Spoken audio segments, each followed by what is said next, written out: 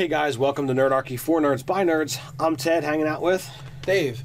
So today we're going to talk about player tip, why it's important to give a good character description.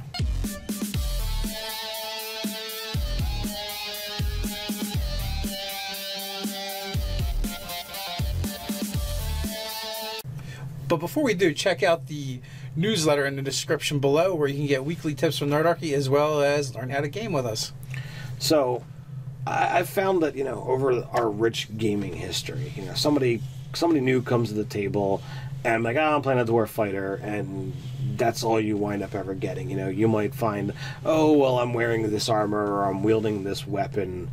But I feel a lot of people don't really get into, well, what does your character look like? There's that, but I also feel like there's the opposite of that as well, where, like, the very first time that player goes to talk and use their character, like, they go into the description first. I've seen that as often as well. Okay. It's good because it helps you visualize the person across the table from you in the game, as opposed to the player. Right. And most times we're going to be very different, player versus character. My character in your game,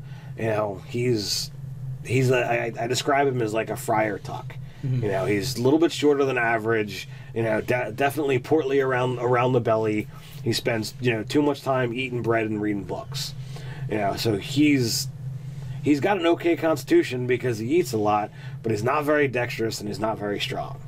And I feel like if I just say I'm playing a human cleric and I'm wearing half plate, people are going to go to like the typical adventurer of someone who's in decent shape, looking heroic, looking heroic, and like that's not what I see when I play this character.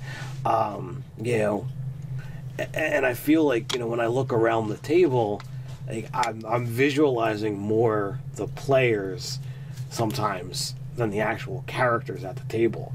Like, again, going with your game, do you have a good idea of what Torg looks like? I actually kind of I impose my own visualizations over the characters. Like Ryan's Dragonborn, I kind of see, I see, a typical looking Dragonborn, except for, his skin color is off because he's like a pale white with, right. With that pearlescence going through his scales, mm-hmm. and he's always has his hood over because he's subconscious about how he looks, and for some reason I always picture him with a book in his hand, even though he's a sorcerer and not a wizard. But he's kind of like an academic, right? And that's where our characters are fairly well linked. We're both studious. We're both interested in taking notes. Now, Bloodfang on the other Victus Bloodfang on the other hand, his bodyguard, I did not have a good visualization of that character until he started playing him for a while. Mm-hmm. Alan's a little bit more introverted and shy as a player, which is fine. But what he started doing was like lopping off the head of every monster he's defeated, or they've defeated, and he's turned it into a piece of armament for himself. So he's the hulking Dragonborn. So I see him as like over 7 foot tall, as massively proportionate as possible, because he's actually at 7th level. He's broken the boundaries of strength. He's got a 22. He fights with a greatsword, which I feel like when he goes into combat, that like he swings it with deft ease. Like he could probably wield a one-handed. Yeah, absolutely. And that's my visualization. But that's from like his combat and his abilities of what I know, not from any description. See, now to add to that, I see a Dragonborn snout poking out from beneath his Ankeg helm, mm-hmm. Right? So very insectoid looking. And then he's got these large pauldrons on his shoulders that are actually Dranther skulls, right. which are like a dragon cat, for lack of a better word. Yeah, basically, much smaller drakes, but very large for for an animal. Right. Small for a dragon, large for an animal. And he he's taken their skulls and bleached them and just mounted them onto his shoulders. So he likes to do that. So like, I've gotten more of a stronger visualization for his character as time has gone on, and as he's done things kind of unique for his character. So, and then then again, we do have players who really just don't really describe their characters very much. So it's like you don't have anything to go on. So like Tom and Torg, the bard and the rogue, like a lot of what they do, they've fallen into support or little niche sections, and I don't feel like no offense to the players, I'm not trying to add any insult, it's just I don't feel that they've stood out in any great regards, and I don't have any kind of purposeful description of them. Like if anything, if I was hard pressed to be like, all right, well Tom is very run of the mill, and purposefully so. Yeah, well, yeah, because with Tom, like his character is much more colorful through his actions than his description, and so that creates like a character profile for him based on his personality, because he always tells these long, exaggerated lies and gets caught. Is like kind of like his hallmark, But that doesn't say what he looks like. That doesn't help us visualize him. And like, going for the player tip of this is like, think about your character, like think about the gear he's got on, think about what he looks like, if he's got if he has high stats or low stats, how would that affect his appearance?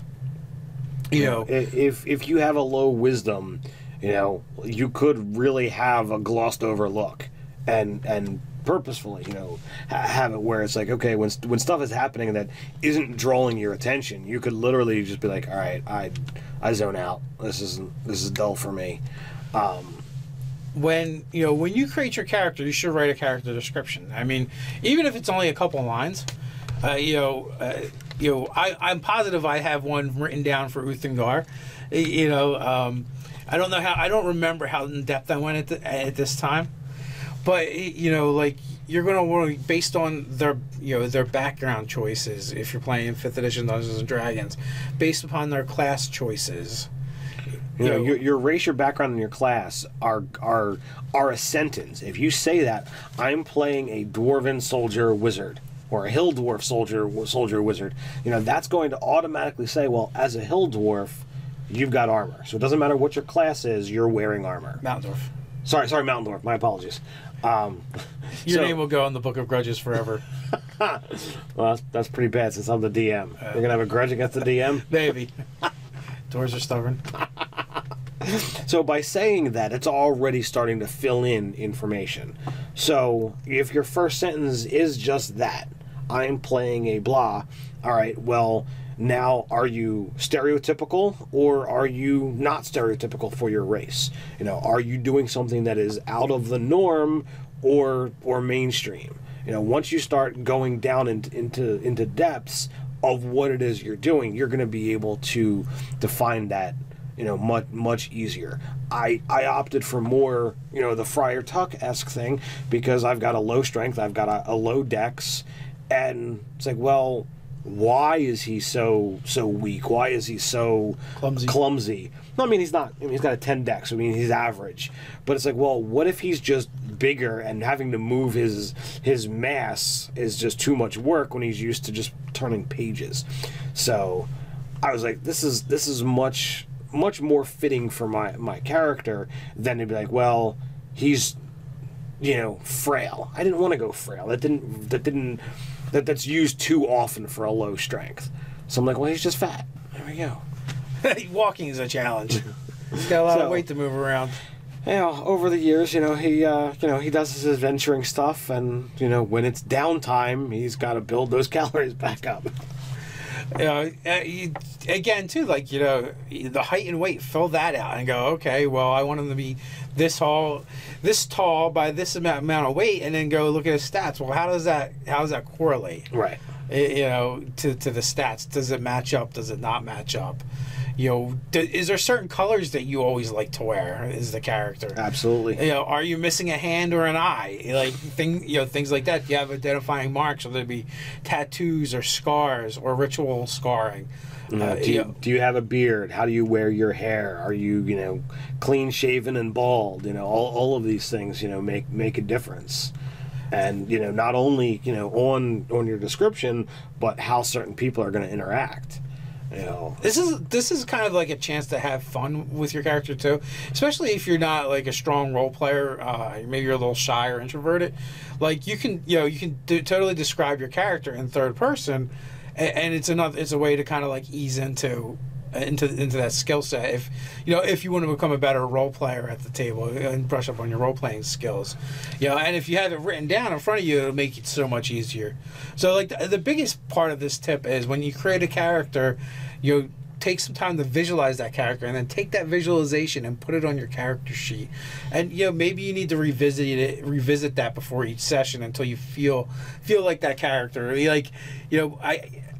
Part of role playing is you want to try and like view the world through that character's eyes and immerse yourself in the world you guys are playing in. And part of that is trying to think the way that character would think as opposed to the way you think. Absolutely. And like I guess that's the role of an actor kind of, and it can be kind of weird if you're not used to it. If all you want to do is kill monsters, that's fine. But if you want to do more role playing and RPing, a big step is trying to figure out who that character is, how he evolves. And I think knowing what the character looks like and really having in your mind's eye a visualization of that character is going to just push your role playing forward. 100% agree. So what do you guys think? How important is it to have a good character description for your players or for your PC? Put your thoughts and feelings down in the comments below. While you're at it, like, share, and subscribe. You can tweet at us over on Twitter. So until next time, stay nerdy.